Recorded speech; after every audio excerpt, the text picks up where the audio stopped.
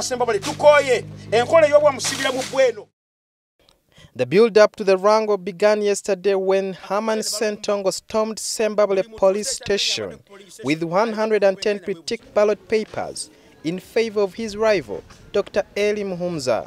However, later in the day, Ssentongo turned up to witness the tallying of results from the 200 polling stations in Sembabule's two constituencies, Remiaga and Maogola.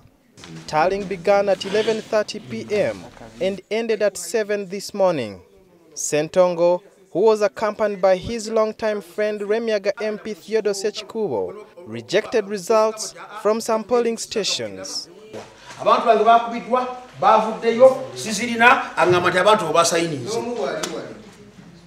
This is not a court. From polling station and tally them. Bring envelopes, I read and finish, full stop. But you can't read like that. Police then intervened to protect the returning officer Latif Ngonzi as he prepared to declare the results. We are correcting mistakes. No, but no, you can't be doing it like that as I'm looking good.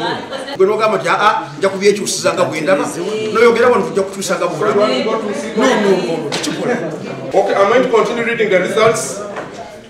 In the end, I declare the winner.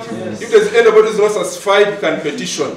That's my ruling now. And Ngonzi was not fazed by the apparent hostility.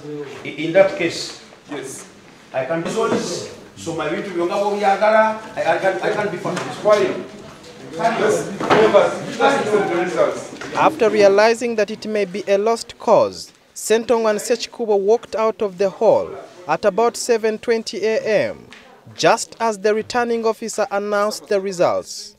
I declare Muhumuza Elly, who has obtained the largest number of votes, to be elected as the district chairperson for Sembabule district.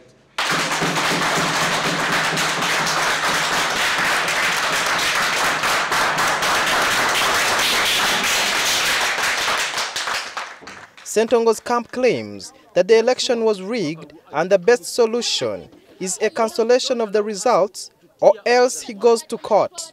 He just went ahead and declared fake results. I want to respect at all any results that are going to be read and declared by the returning officer Latif Ngonzi when I've raised these objections when he was still under his ambit and power. But Dr. Muhumuza, Ssentongo's long rival, this is the beginning of the end of a long drawn-out political war. He has twice lost to Ssentongo, who is a former National Youth Council chairman. I want to say that this is the will of the people of Sembabule, so you can only throw the will of the people of Sembabule. He's not throwing me out. I did not vote. I only voted one vote. The rivalry between what is seen as the MP Sechikubo and Minister Sam Kutesa's camps is blamed for Sembabule's political fights. And it seems this state of affairs will continue now that Dr. Muhumuza of Kutesa's camp defeated Herman Ssentongo of Sechikubo's camp. However, what the people of Sembabule hope for is to see the leaders unite like they have said. Sudhir Biarhanga, NTV, Sembabule.